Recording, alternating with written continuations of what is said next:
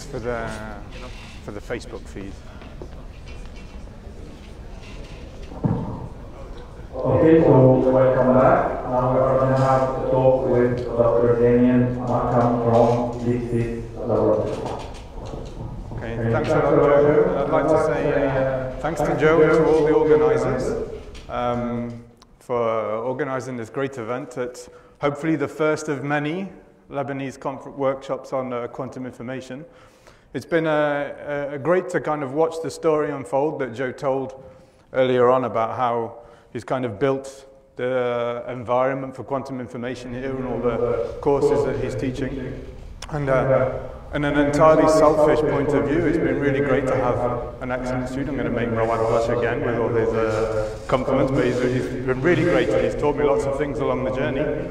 But you know, it's really exciting to see so many students here because you're the guys who really push forward the research and exciting future for quantum information.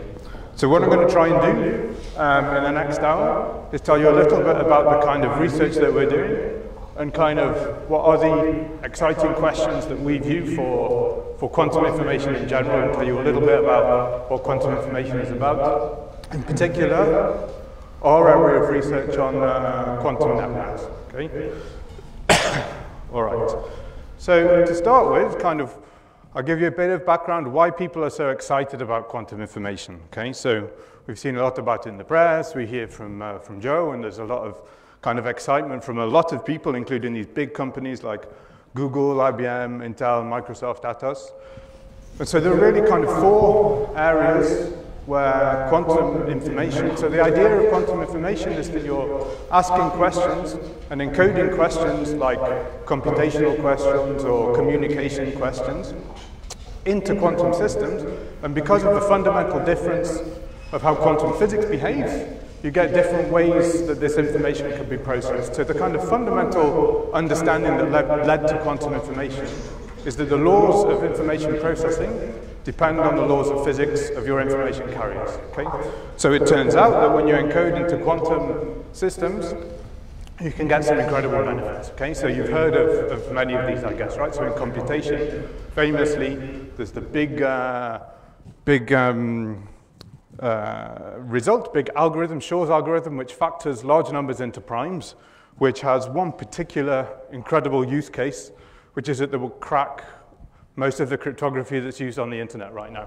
So it will crack RSA. So as soon as you've got a big quantum computer, so it's what Seth Lloyd calls the killer app, you have this algorithm which suddenly is going to make redundant most of the cryptography which is used currently on the internet. So there is obviously a massive kind of research in entirely classical cryptography, in trying to find classical crypto systems which will be kind of, which will work against these quantum computers. Some other kind of recent developments in quantum computing are quantum machine learning and in quantum random walks and quantum search, and we'll hear a bit from Rawad later today about quantum sampling problems. Okay? And so so currently, at the moment, there is in the field systems of around 40 to 70 qubits, and even recently, even a bit more, like 90 qubits. So Google have these chips where they have 90 qubits or so. And this is significant because as soon as you have 100 qubits, okay, just the sheer kind of scaling of the parameters involved, which is exponential, as soon as you've got 100 qubits, it's something that can't be simulated perfectly by a classical computer. So this is kind of what Joe mentioned about kind of checking your computation. As soon as you've got this 100 qubits, you're beyond what can be done with even the most powerful classical computing. Okay? So we're still far from being able to achieve these applications because of exactly what Joe mentioned about decoherence and noise. Okay? So these 100 qubits, it's true that it's beyond classical, but really to get the advantage, as far as we understand, one needs to do kind of noiseless versions of these qubits, and that's much, much harder. So one of the kind of motivations for Rawad's research actually is what can we do with these noisy qubits, and maybe we can still prove some kind of advantage. Okay. So another area,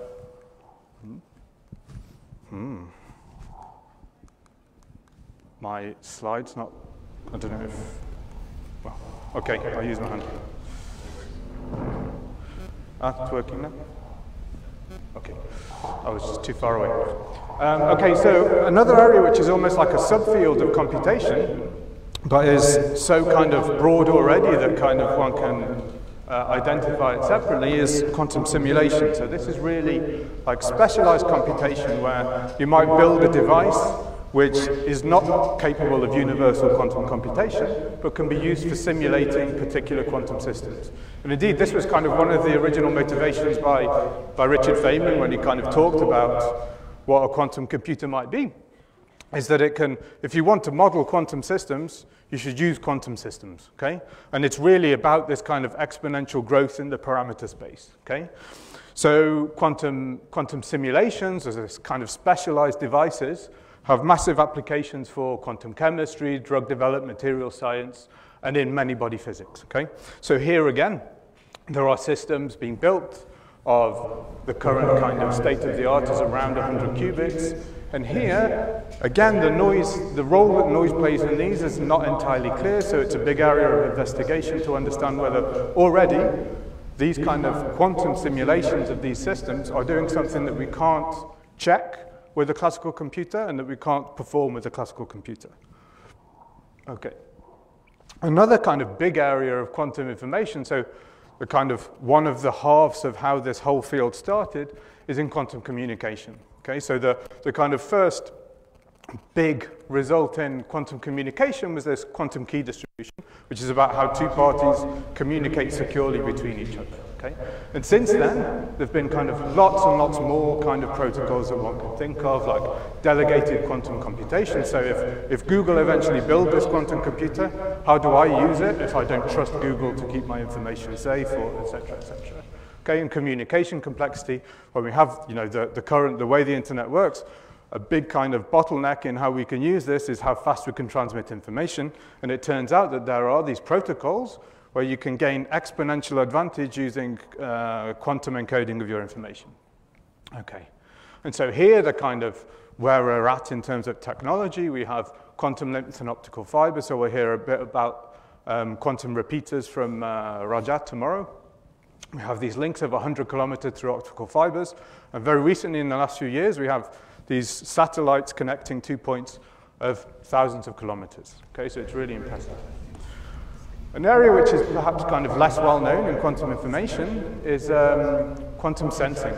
So this is the idea that if you want to measure a system, probing it with quantum systems, you can get an accuracy that's far better than you could possibly get with any kind of classical probes, okay? And these have massive applications in medical imaging, in mass detection, in quantum accelerometers and quantum clocks, okay? So this is by far the most kind of developed in terms of technology of all of these fields, okay? But just to kind of, here you kind of see an overview of all the different areas where quantum information is starting to have an impact. And you see why across the world, so in funding agencies like in the EU have given €1 billion to quantum technologies. Big companies like Google and IBM and all of these guys are putting lots of money, masses of money, into building these quantum technologies. And there are hundreds and hundreds of startups happening all the time in quantum technologies. Okay, so it's a real kind of exciting field that's kind of growing incredibly. So I'm going to talk the rest of today. So for me, one of the most exciting things about quantum information is, of course, watching this technology emerge is incredible. But for me, the kind of really exciting thing is it really allows us to touch fundamental ideas in physics with incredible applications technologically. So this kind of bridge between these foundational questions and, you know, building something that you're going to be able to sell to Evernote or Everteam, sorry, is really exciting, okay? So there's a few things before I start that I hope you can come away with from this talk at the very least. First of all, we have this impression that quantum mechanics is very kind of strange and magical. It's not strange and magical. It's beautiful, but it's not magic, okay? And so one of the things that I think kind of, you know, my background is physics. I'm really interested in the kind of foundational questions of physics, how we understand the universe, etc. So one of the very exciting things about quantum information is once we start playing with these quantum devices, these things that look so strange to us before, like Bell non-locality, they become very familiar to us.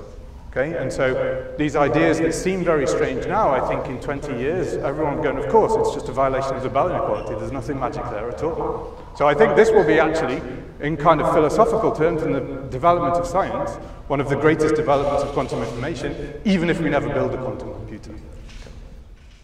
So it's not weird or magic, it is beautiful, and it's not just about the quantum computer or quantum key distribution.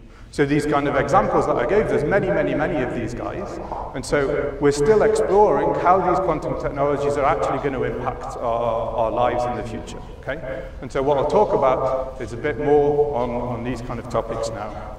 Okay, so just to kind of, again, give you an idea of the technologies that are involved in these, there are qubits, which are our kind of quantum informational kind of units of information. So like bits, we have the qubits, which is just a quantum version of these guys, any quantum two-dimensional system. And as in classical information processing, the way that the physical system that we use to encode these can be very varied, okay, and really depend on the application, okay? So there are many kind of different kinds of qubits that come in all different shapes and sizes, okay? So here we have these kind of big algorithms using ion traps or superconducting qubits, which take up a great kind of experimental space and lots of kind of cryogenic chambers to control them and all these sorts of things, which will be used for algorithms and simulation. And then we have much smaller devices like integrated optical chips or integrated semiconductor chips, which can be really, really small, and this is kind of a big area of development for the field of quantum information, okay? And all of these devices can be connected in many different ways, okay? So for example, through optical fiber, or recently, as we talked about, through satellite links, okay? So there are many kind of different physical devices, and this is another kind of part of the field, that the development of quantum information spans a huge area of kind of science and engineering and mathematics. And so one of the kind of big things that we try and do as a community is to try and engage different communities, you know? So imagine all the physics that's going on in all of these types of devices. It's massive. And so we all still need to be able to somehow talk the same language. And that's a kind of a big, exciting part of the field, but also one of its challenges. Okay, so I'll talk now about our kind of vision of where we see all of this heading and what guides a lot of the research that we're doing in our group in LibSys and with collaborators in Europe and around the world and here in Lebanon. Okay, so the idea is now we can imagine, given this background, we've got these quantum devices which are getting better and better, and they're of different sizes and different capacities, and they're developing all the time. Okay, so we still don't know what a quantum computer is going to look like, but eventually, hopefully, there will be a few of these big quantum computers that are spread across the world, and there will be many more smaller devices like, you know, smaller quantum simulators or special purpose computational devices, and there will be many, many, many more much smaller quantum devices. So one can imagine, for example, a kind of quantum chip in your smartphone, which allows you to communicate or do some very limited quantum tasks between, you know, your phone and everything else, okay?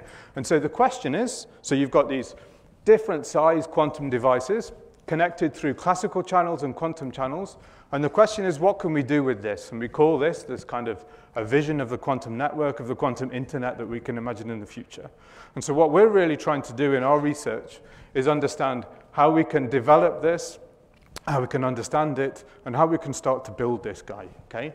And so once we can do this, there are all these kind of applications which will emerge in secure communication, efficient communication, delegated computing, delegated sensing. You can imagine this is like a, you know, if you've got these sensors here, it's really like a quantum version of the Internet of Things, for example. Okay. So we're really kind of trying to push the limits of what this guy can offer us. Okay. So the way we do this is kind of focused on 4 main families of questions. Okay. So the kind of starting point, if you like, in some cases, is applications and protocols. Okay, so it's developing like the secure multi-party computation, these delegated tasks, quantum Internet of Things, etc. But at the same time, we want to understand what it is, what's the quantum mechanics, what's the physics inside of here that makes all of this work. And then we want to be able to demonstrate this, okay? So we want to be able to prove that actually this isn't just something that I can write down on a whiteboard, which is really nice, or give a talk about. It's something that people can build. And so you'll hear tomorrow from Eleni about the experimental efforts that are made on demonstrating these feasibility of these quantum networks, okay? And then right at the heart of this is actually something that we've recently started working on is, once you've got all these components, how do I put them all together and develop a kind of network architecture? So how is this network going to look like? How am I going to distribute my quantum resources? How do I talk about these different quantum resources in terms of routing of these resources, or quantum versions of these network stacks, and benchmarking? Okay, so these are the kind of 4 areas we'll talk about. But before we go into those, I'll talk about a bit the kind of, you know, the very exciting part for me of this is where these foundations of formalisms, where is the quantum, what are the quantum elements of this that's going to give us these advantages, okay? And what we'll see later is kind of, this may sound like a very kind of nice physics or philosophical sorts of questions, but they're actually really important in understanding all the different aspects of how we're going, applications that we're going to develop, how we're going to develop our proof of principle demonstrations, and how our architecture should look like. Okay.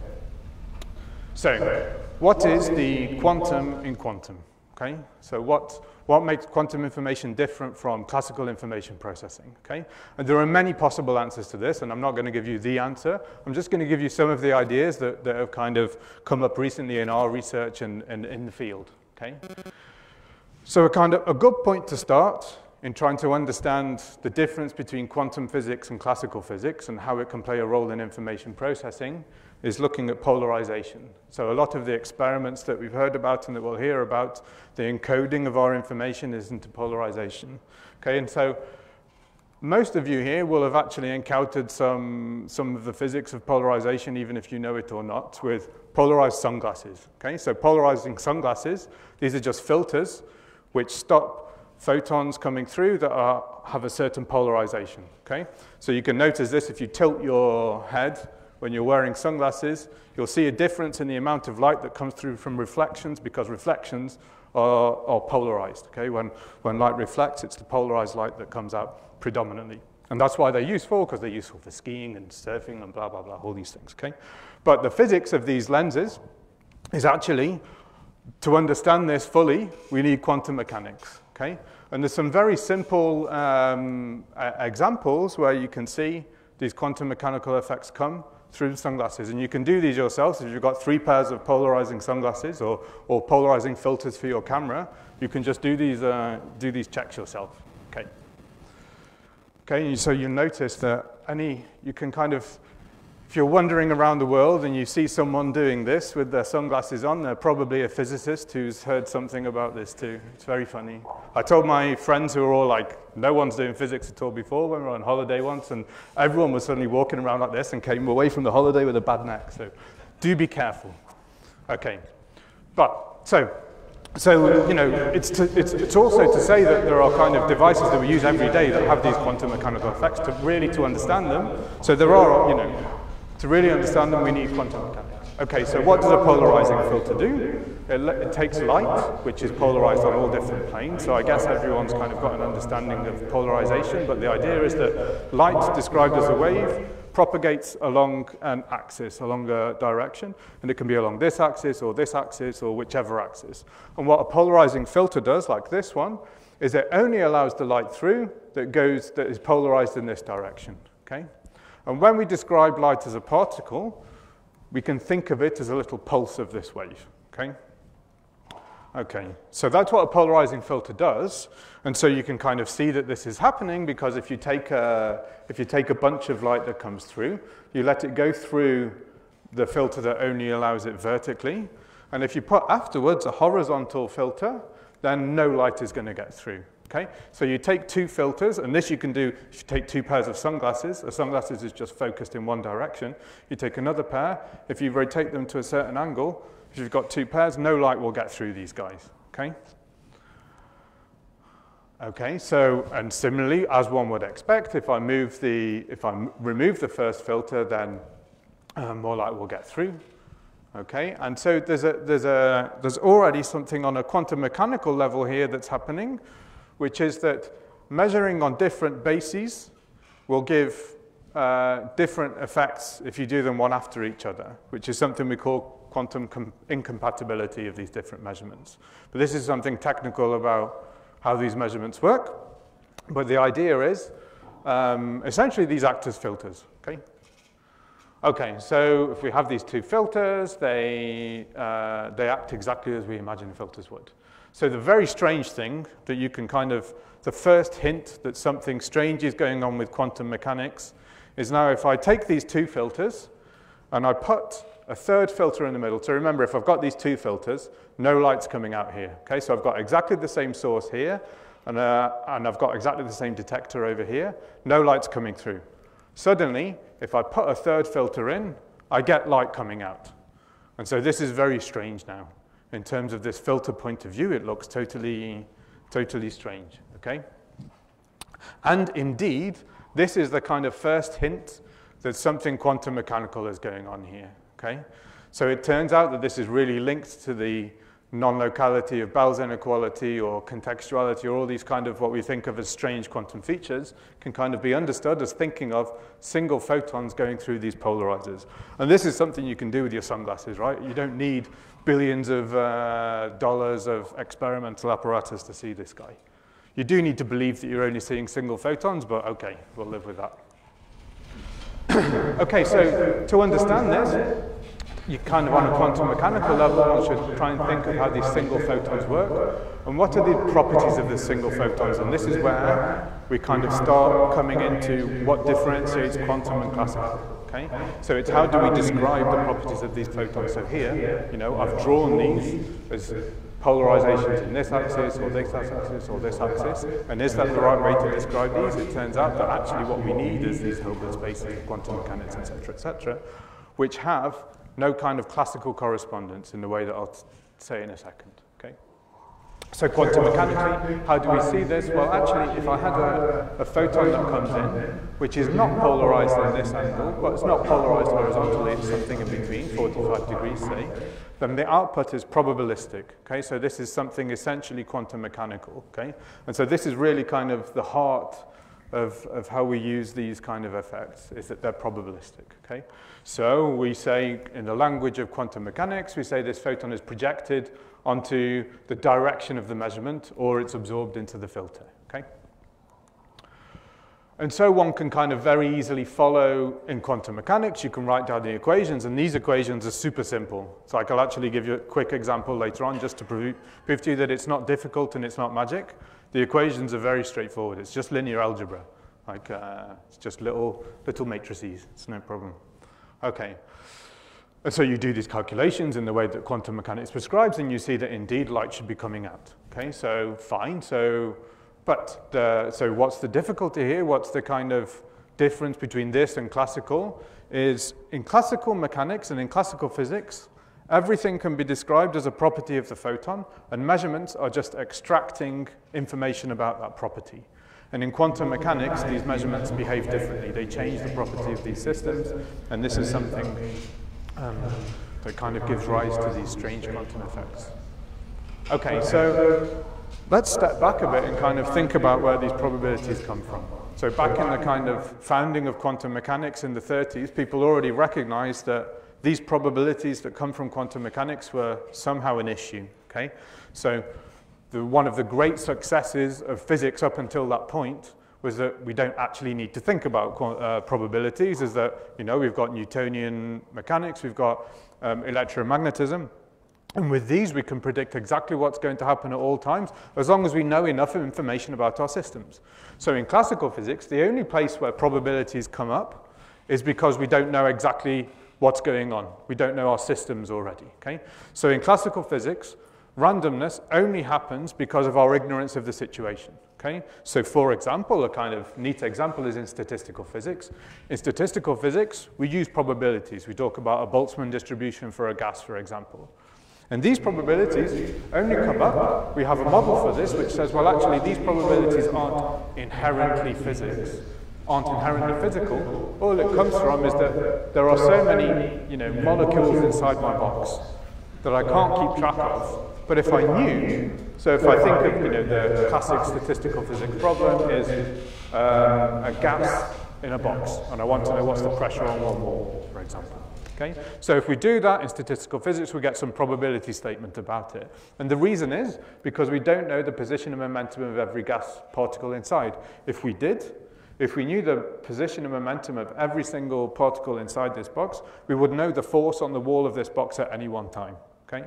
The fact that we don't, and the way that we get our probability distributions in statistical physics, is instead we say, well, each of these is kind of equally likely. We take a random mixture of this, and this is exactly what gives you your Boltzmann distribution. Okay? So, you know, a natural question is, so here we have a situation where randomness does indeed appear in classical physics, but this randomness is just because we don't actually know what's going on inside the box. Okay? Somehow the values of these position and momentum of my gas particles are all hidden to me. So the question is, could this actually be what's happening with quantum mechanics? Okay? So could it be that if I knew something more about my photon, if I knew the true description of this photon, you know, what's going on inside this box, then I would know exactly what I should get from these measurements. Okay? And this was the idea that was kind of put forward in this paper by Einstein, Podolsky, and Rosen in 1935, is there a kind of better version of quantum mechanics where I don't need these probabilities, where these kind of values which would fix the outcome of measurements are maybe hidden to us, but they exist. Okay? And one can kind of see in these examples that actually, even here, this example, as simple as it is, says that no, that can't be the case. Okay? And so how can we see that? Well, so, you know, again, I have to convince myself, first of all, that I'm talking about single photons.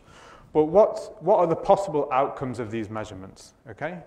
And outcomes of these measurements are that I either go through a filter or I get absorbed by this filter. Okay? So whatever's going on inside this guy, right? So you can imagine each of these is this little box, right? Where there's all these different degrees of freedom inside which tell me whether I should perfectly go through or not. But there is some configuration of these hidden variables which says I should go through this, and there are some configurations which said I just don't. Okay? So if I think about kind of what happens for gases in the box, okay, for every particular situation that I start with, a particle will either hit the wall or it won't hit the wall. And so the same should be true here. For every particular kind of assignment of whatever these values are, I should either get absorbed or not. This is what Einstein called this element of reality, is going through this filter or not going through this filter. And so if you do this photon by photon, then you kind of assign to each of these photons, I'm going to go through this one, but I'm not going to go through that one. Okay? So these are my assignments of these photons. Okay? So every individual photon, so this is why it's important to think of it as a single photon, will either get absorbed or it won't get absorbed, depending on these things. Okay? That maybe I can't control and maybe I can't see, but I can see whether it goes through or not.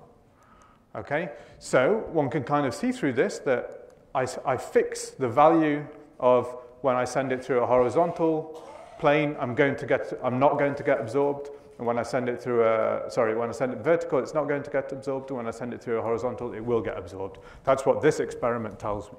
Okay? So whatever my hidden variables are, they have to match this. And now I'm kind of at a conundrum. Okay? So there's no way of assigning whether I get through this second one, which should suddenly change this element. Okay? So the idea of classical measurements is whether I go through this filter or not shouldn't depend on whether I've made an interim measurement. Okay? So this is something inherently quantum mechanical. Okay.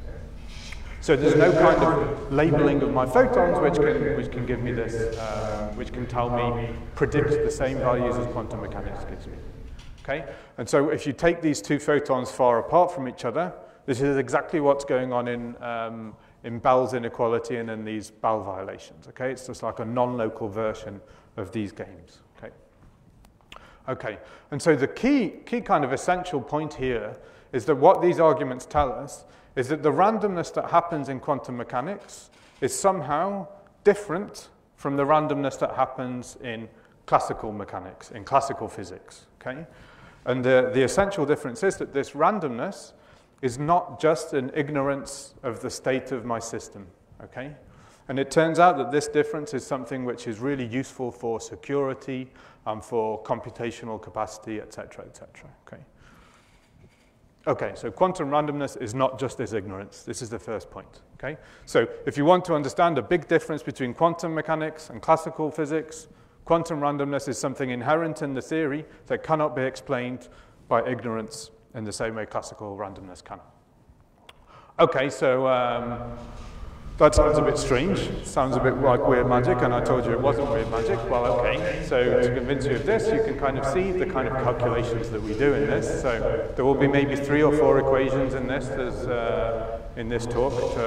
I'm a theorist, so I have to include a couple of equations. But anyway, so this is the kind of maths that's involved, and it's really straightforward linear algebra. Okay, so if I wanted to do these calculations, this randomness is a projection on this vector space, and entanglement is just how these 2 vector spaces combine themselves with 2 systems.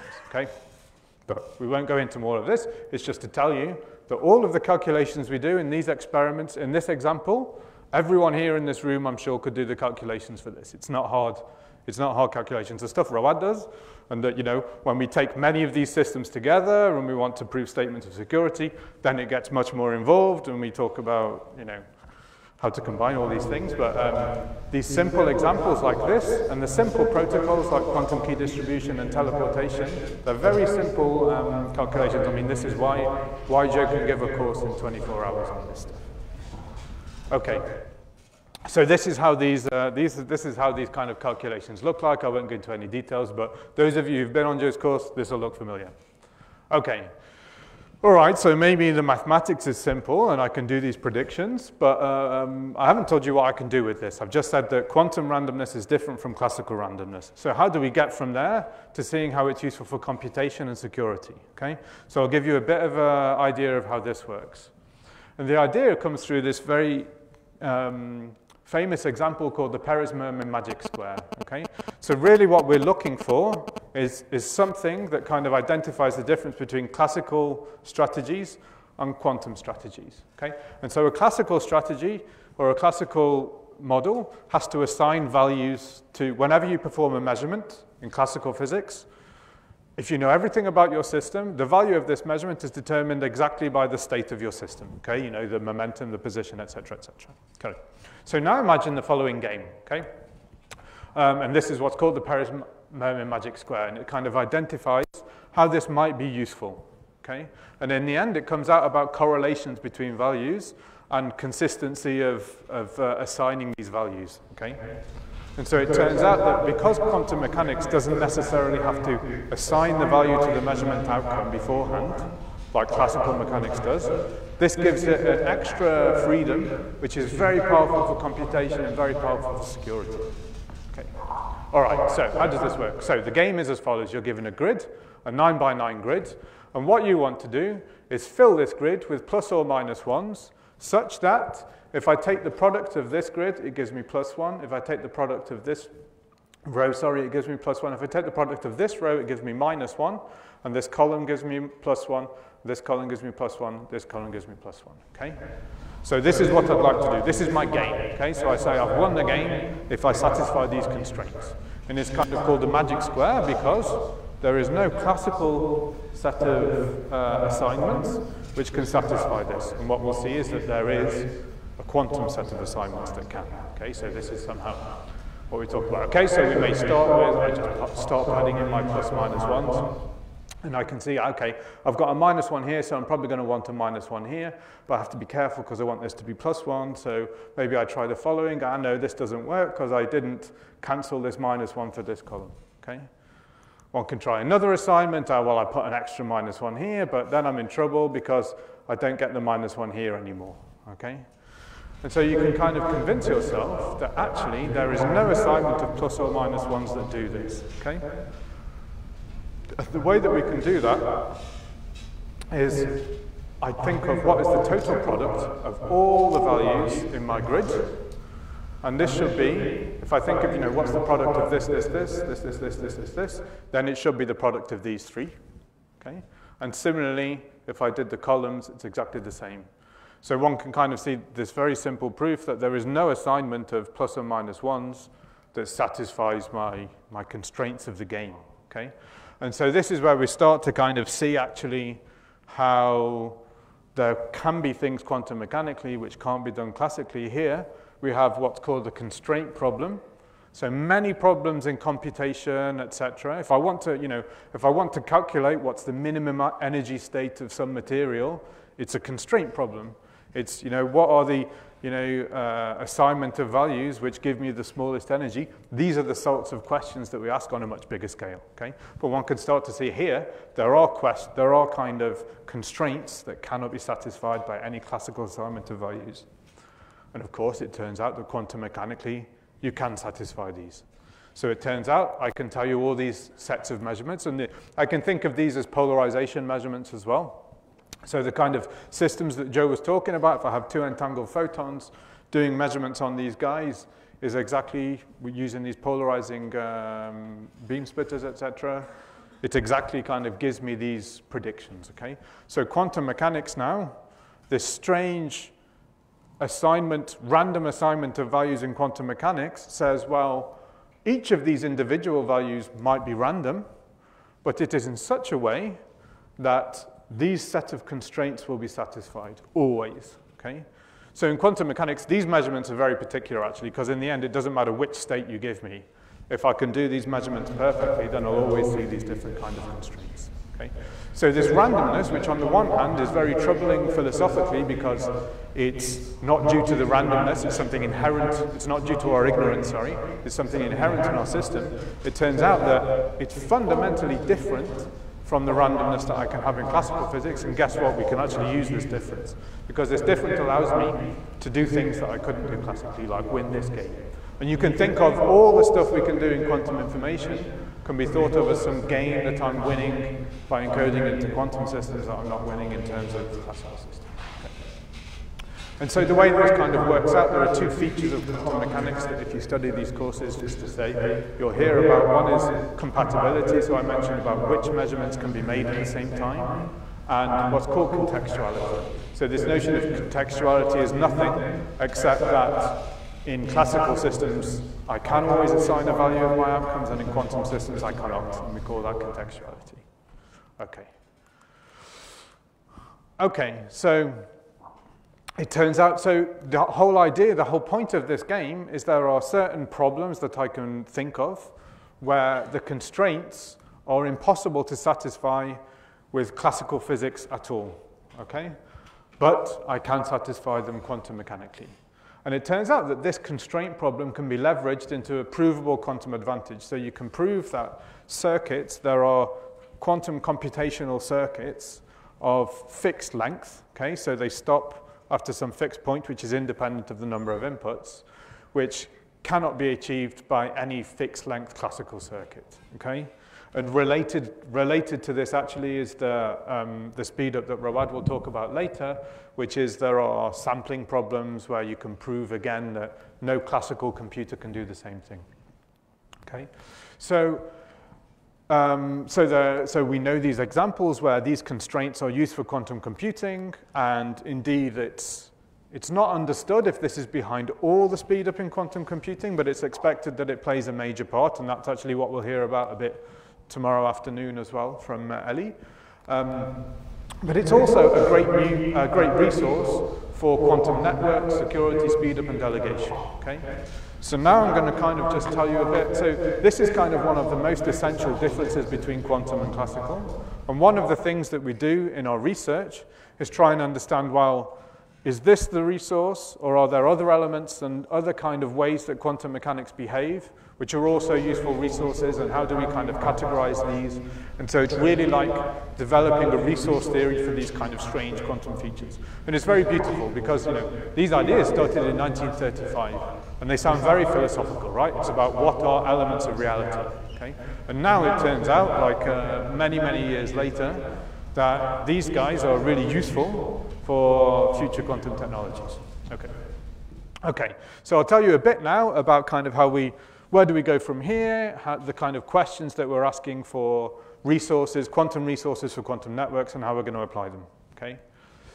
And I'll come back to this picture of how all of these things, these different problems, these different big questions in developing quantum networks interact. And so this is one of the kind of exciting points of the field, is kind of the interaction between these foundations, almost philosophy questions about elements of nature of reality, tell us something about how we can use them, how we should build our quantum networks, and how we can demonstrate our quantum advantage in the best way, okay? So we'll kind of start with some of these questions that we've been asking about what are the identification of these resources, okay? So this kind of quantum randomness is one resource, and there are many others that we might think of in quantum information, and there are scales of these resources. So I'm going to focus on one particular question, which is, what are the resources needed for delegated verified computation? Okay, so the setting is that Google have finally built a quantum computer or a quantum simulator, but nobody trusts Google, right? Like the NSA have got their backdoors, blah, blah, blah, so they've got all the information. We want to make sure that they're doing the computation we're asking them to do, and that they don't have all the information that we don't want them to do. Okay, and we call that a kind of delegated verified computation because we want to verify that the computation is correct, and we want to delegate it in a trusted way. Okay, so it's kind of like a quantum cloud or something like this. So we imagine we have a very powerful Google or IBM or whoever builds the first quantum computer. Probably it'll happen in China, I don't know. They've probably got one or whatever. But anyway, we will want to use this in a remote way. So we imagine a very powerful server, but they're not trusted, and a very weak client that may have some quantum technologies, but not very much, or may even have no quantum technologies, and may be able to communicate with the server by classical and or quantum channels, okay? So the question we're interested from a foundations point of view is, what are the resources that we need in this situation, okay?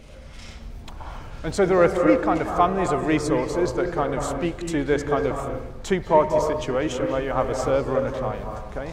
And there are three families of resources that we've recognized in the development of quantum information as being powerful, okay? So the first is this Balmont locality, which is exactly what I talked about, okay? So this, if you like, is really a kind of manifestation of precisely the gap between classical and quantum randomness, okay? And there are these two others that I'll talk about. One is entanglement and one is steering. And how do we differentiate these resources? Well, in this direction, these guys requires no trust in our devices. So one can think from a practical point of view, what are these different resources? Well, if I want to use what I'm going to call entanglement resource, that means I trust my devices. So maybe I built them myself, and I trust exactly what they're doing. If I trust one side, and I trust who's using these devices. If I trust one side, but not the other, we call this steering. And if I don't trust either side, so maybe my devices I bought from somewhere else that I don't trust these devices, it turns out that you can guarantee security just based on the statistics that your devices give you, because somehow your statistics tell you that you've got this kind of quantum randomness rather than your classical randomness. Okay, so let's be a bit more explicit. So entanglement is you share some kind of quantum state. The way that we talk about these resources is really in a kind of operational way, okay? So there's a kind of quantum information likes to take these physics ideas and put them into some information theoretic statements, okay? So the way that we do this in terms of these families of resources is we imagine our devices, we've represented beautifully by these boxes, and we ask them a question, which could be X, okay? So this X might tell you which polarization you're measuring. You know, if I'm measuring polarization in this direction or this direction, okay? And then A is your answer, okay? So it's like it went through or it got absorbed. And similarly on the other side, okay? So imagine this is in the hands of the weak client, for example, and this is in the hands of the server. So these two parties, okay? And so when we talk about a correlation based on entanglement resources, this is saying something like we trust these devices. And what does that mean in terms of the calculations that I do? All it means is I have a perfect description of these measurements here, okay? So those of you who've done some quantum mechanics courses, what happens is we can write down, if I know exactly the measurement that's going on here and I know exactly the state, I can write down exactly the statistics of these measurements I should get. That's kind of what quantum mechanics does as a theory, okay? So saying I trust my measurement devices here just translates to I know the calculation to make, okay? So I know these measurements and I can calculate this. So steering now is a kind of next level of reducing the trust where I'm going to trust one of my devices, so I know the measurements I'm making here, but I might not trust this device, okay? So I don't know what this device is doing. Maybe it's even collaborating with the source that sends my resources or something like this. So I have perfect knowledge about the measurements that's happening here, but here I'm allowed any kind of classical strategy of that I want. Okay, so mathematically represent this by here. I know exactly the measurement that I'm performing, and here I allow any correlated strategy between the outcome of B and the outcome on this side and the original resource that's shared between these two parties. Okay? So mathematically, all this difference is that here I know the exact measurement, and here I'm just allowing anything at all. Okay? And so in Balanon locality, it's really now a total dark situation where I don't trust this device and I don't trust this device. All I do is kind of check what's happening about these statistics, so I know nothing about the origin of these measurements, and I know nothing about the origin of these measurements. And so if I think back to this magic square example, we went through some potential classical assignments of values. And so this is really like saying, I don't know which classical assignment I'm getting. And remarkably, in quantum mechanics, because of this kind of quantum randomness, because we can have these assignments of values in quantum mechanics that I can't achieve classically, it turns out these actually can tell us something about security, etc., etc. Okay? And so I can kind of quantify the difference between these different kinds of resources by the so-called CHSH Bell inequality that we heard a little bit about from Joe, and that you'll hear a bit about more later in these talks as well. Okay, so back to our question, which of these three families of resources are the important resources for quantum, for delegated quantum computing? Okay, so at the time we started asking these questions, there were essentially two known results. And one of them has an entirely classical computer communicating to a classical client, which communicates with two very powerful quantum servers that need to share entanglement before. And this protocol allows you to do secure verified computation as long as these two computers don't talk to each other. And it explicitly uses these Balanon local correlations. Okay, so here we know exactly the resource that's used. And I should say, by the way, something I didn't mention here is that these ones are very easy to manufacture. So you can buy devices now which give you your entangled correlations, which are useful for all these kind of things. Balanon locality is something that's only ever kind of experimentally been done 2 or 3 times, for the first time in 2015. So there's very few laboratories in the world that can do that in a really genuine loophole-free way. Okay? So as you know, as a technology, we're really interested in pushing ourselves up here. Okay? Okay, so what are the trusts needed and what are the resources needed? So the other family of protocols that we looked at that were known at the time were these client prepare, where we have a single powerful server and a single client, but the client has some quantum power. Okay, so their quantum power is to prepare and send individual quantum states. Okay, so they know the state they're sending in a trusted way. Okay. But what was really unclear here is what are the resources necessary. And so why is that unclear? Just to say a little bit more, is that I know with these resources, I could do Balanon locality. Right? So if I control this resources well enough, I can do Balanon locality. So the question was, is it necessary for the security of this protocol? Okay?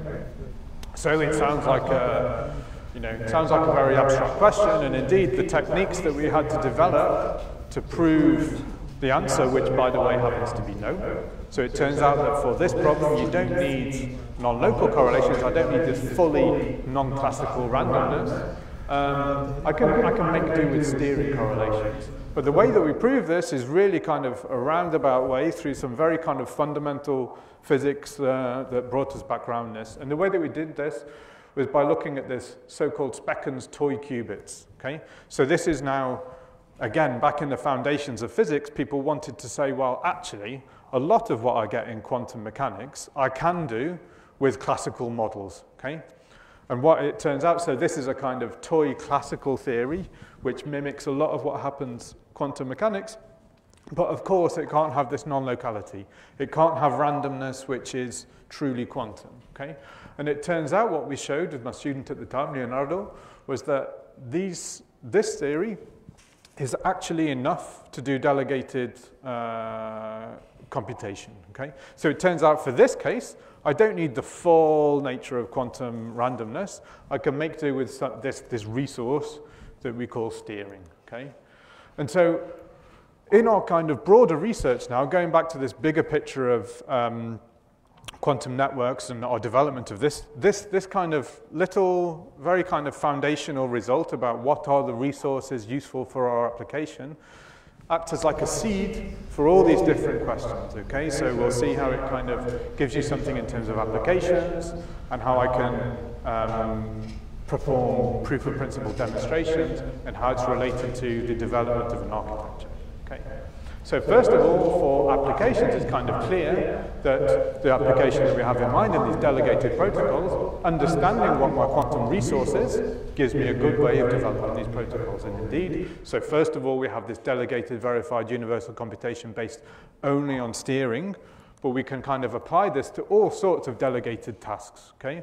So delegated sub-universal computation, delegated simulation, delegated sensing, etc., etc. And so our goals here are to make these more practical and use better optimization of resources. And the way these kind of our research environment works is in collaboration with research groups in the University of Edinburgh, in Singapore, and with companies like SAP, for example. Okay, so with SAP, why do we work with SAP on these questions? Is we actually, in the end of the day, we want real-world use cases. So we don't want to just be talking about some nice ideas. It'd be nice if someone uses this stuff in the end. Okay. So another direction, which was entirely unexpected from starting this fundamental question of what are the quantum resources, is it actually helps understand how to demonstrate these. And it turns out that this toy model that we had, this Speckens toy model, which is really trying to push the limits between classical and quantum, actually has some important meaning in terms of quantum optics. Okay? So just to say, without going into any details, it turns out that this extended version of this toy model is really like an easy version of quantum optics, which is called Gaussian quantum optics. And so together with Al-Kabeh lab, which is also in Sorbonne University, which is the Nobel Prize-winning lab of Serge Haroche, they have an optics experiment where we're going to be carrying out these kinds of protocols, and together with Fred and other collaborators, Alham, in Lipsis, we've developed the protocols to do this on their experimental setup. Okay? So we've seen kind of this link down to demonstration, which was very unexpected when you're talking about these fundamental questions. The last link is really to this kind of fourth area of our research in terms of quantum network architectures.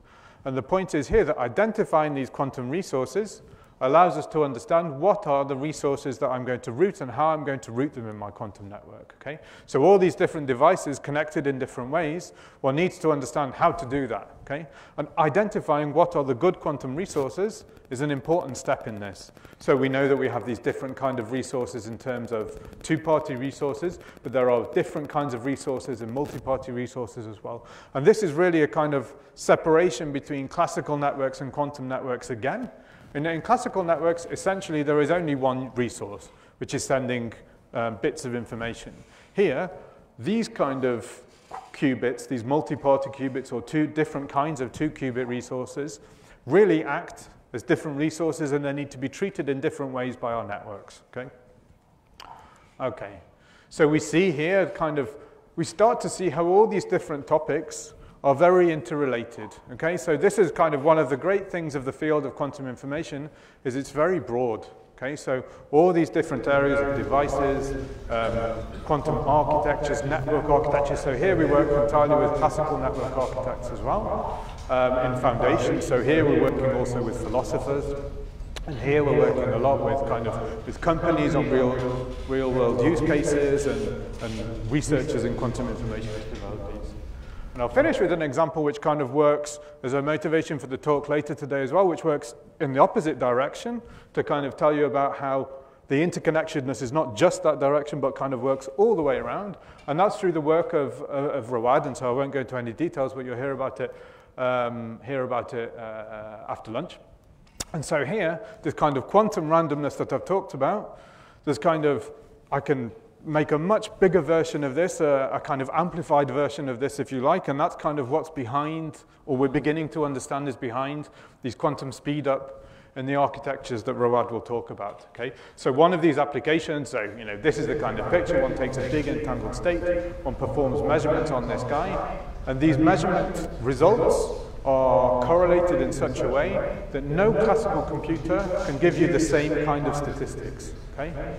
And so this is really kind of a new family of resources that could be useful for computation and for networks.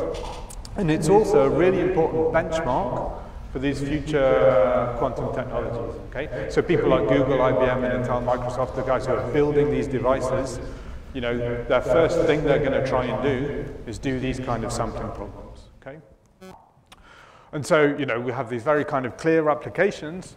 And there is another direction back to here that through understanding these applications, we understand much more about the physics that's going on. Okay, so we can kind of take it back. We understand more about what we can do with this non-locality. So you'll hear tomorrow about kind of what is the role of non-locality and contextuality from Ellie. There's also fantastic, wonderful ideas about how these are related to black hole physics and thermalization, etc., etc. Okay, so these kind of arrows don't go in just one direction. It's a big community, really. So you take all of these kind of different directions where people work, and the exciting thing in our field in particular is that really all of these different communities work together. So first of all, they actually do work together. And it's essential that they work together. So the development of this whole future quantum networks that we're all so very excited about really depends on foundations of physics, on the hardcore of the experimental quantum optics or whichever kind of systems we're going to do, on really understanding how we're going to develop these applications and talking with network scientists about how these are all going to fit together. So it's a very exciting and broad field of research, and I hope at least you come away with that. And at that point, I'll just say thank you. That's just a photo of our team in LibSys. Okay, thank you very much.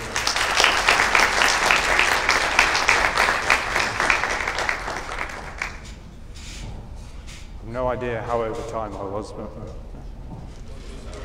just 15 minutes over. That's good for me. I could carry on if you like, but probably enough. Everyone's hungry.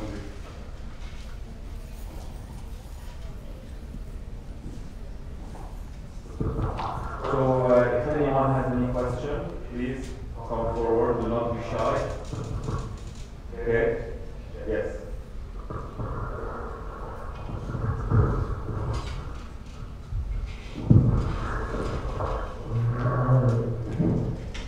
I really didn't get the idea of steering if you would explain it a bit more.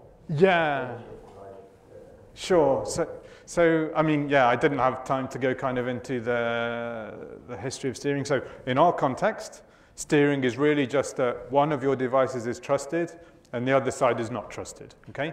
But the kind of origins of steering, it actually came around in a paper around the same time, 1935, as the EPR paper, where essentially the idea is that making a measurement, if you have a pair of entangled systems, if I make a measurement on this side, it collapses your system to a correlated state, okay? So if we took a bell pair and I measured the result 0, and if you perform the same measurement on your side, you would also get the result 0.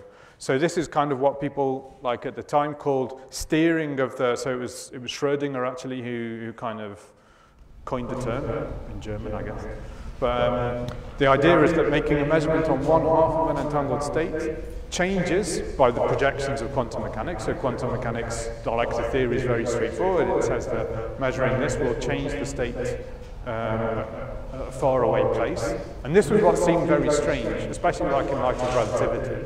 It looked like this kind of non-local effect of steering another system seemed something that shouldn't be possible, but turns out.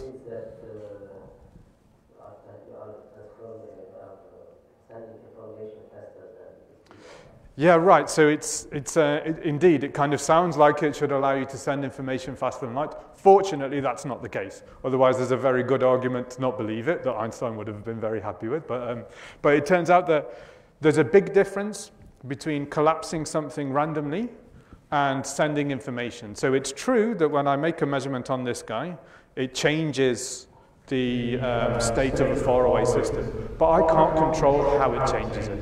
So if I was able to say I'm going to always get the measurement result 0, so if I was able to choose either get the result 0 or 1, then I would be able to send this information 0 or 1. But quantum mechanics works just right at this limit, which says I'm not allowed to signal this information, but I am allowed to have these correlations. And so it's kind of, in fact, it turns out that there is a gap between the kind of laws of physics that one might imagine and quantum mechanics about what kind of correlations there are. So you can, in this kind of notation that I wrote down, the probability of getting these results given these set of measurements, this is kind of what we call this correlation, language of correlations.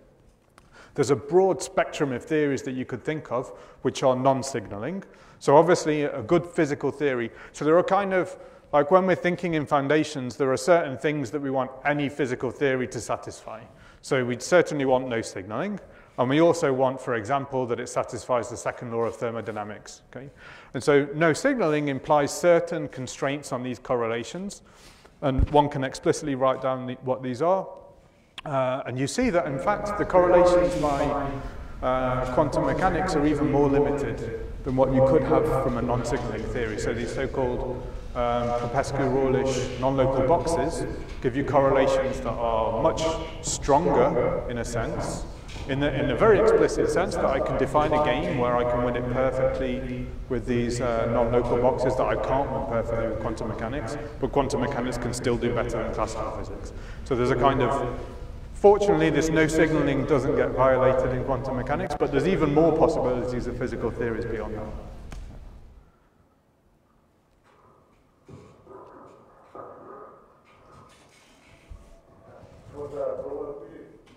Why did you think just lambda? You take sum of two. Right. The position of two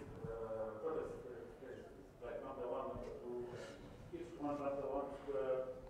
Yeah. A plus lambda 2 square for the second. So indeed, yeah, so I wrote down this equation with the lambda as the kind of classical assignment of these potential values. So the short answer is that having one lambda, I'm allowed to do all of those strategies. So having just one lambda is a kind of even stronger capacity. So if I can do it with any individual lambdas, I can do it with one lambda. So I'm not restricting my classical attacks.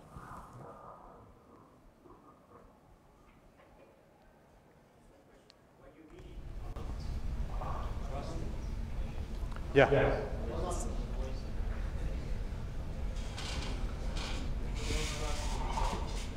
No, so the question was, if I understand right, you can nod or shake your head, is what do I mean by a trusted measurement? Does it mean I don't trust the result, or what does it mean? So explicitly mathematically, it means that I do not know the measurement operation that's happening. So I might trust quantum mechanics as a true physical law, okay? So almost everything I talked about, not everything, but almost everything, assumes quantum mechanics is correct, okay?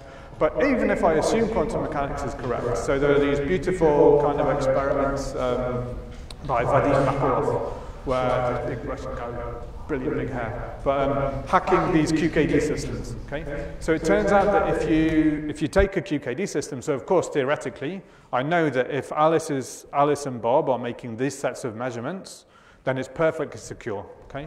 But it turns out that if instead you don't even need to touch their devices, you can kind of shine a laser at them, and it basically blinds these detectors in the right controlled way. So it makes them think they're doing certain measurements, but they're actually doing a different measurement. So if, in these cases, if you think you're doing a different measurement than what you're writing down in your equation, then you're not really secure anymore, okay? So when we say untrusted, on a mathematical level, it means that I don't know the measurements that have been performed. On a practical level, it means I don't know the measurements that this device is doing. I've got no understanding of the internal workings. And so this is important, for example, if I buy my devices from an untrusted source, or if some untrusted source has previous access to them, for example. Okay, so that's kind of what we mean by non-trusted measurements. So it's the kind of most paranoid that you could think of. And they call this kind of whole area of research, by the way, device-independent security, because it doesn't matter where you get your devices from. It's like, you know, it's only going to pass your test if it's a really good device. But if it doesn't pass your test, you know that it's, or if it's not secure, then you know it's not going to pass your test.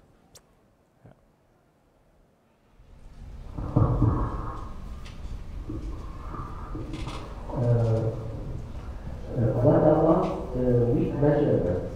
I have heard that there is something that weak measurements. Yes. Is there any application or this is outside this or a framework or what?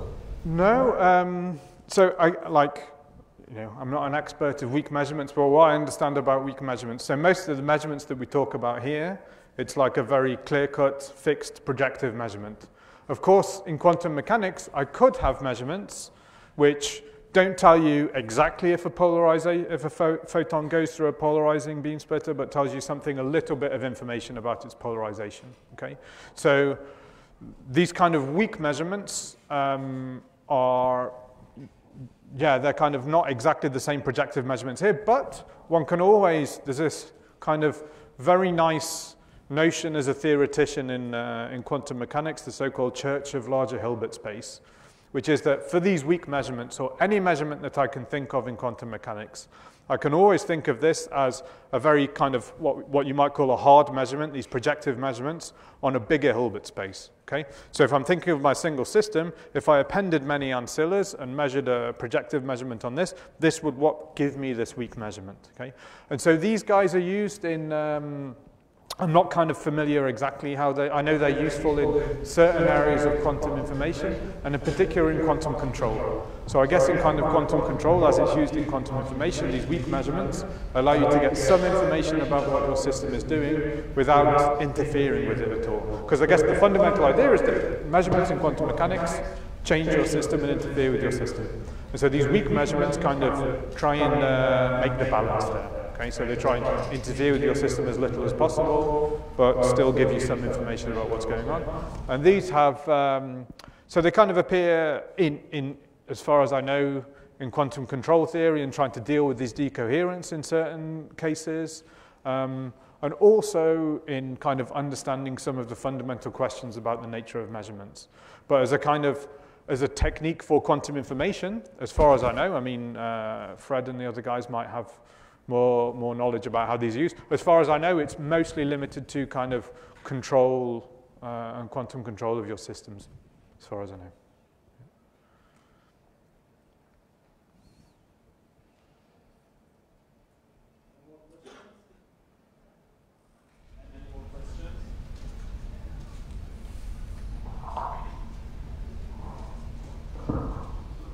Okay, so please let's applaud Dr. Damian once again. Thank you for this great talk. So we're going to go on lunch now, and we'll see you back at 1:15 for our last talk. Okay?